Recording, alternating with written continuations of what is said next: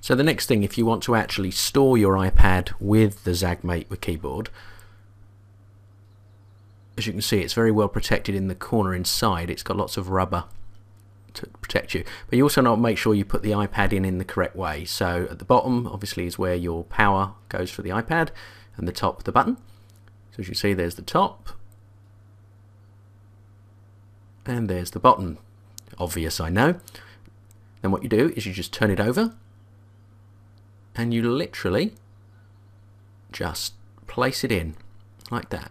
Push it in, make sure it's nice and secure, and that's it. As you can see, it's nice and protected like so.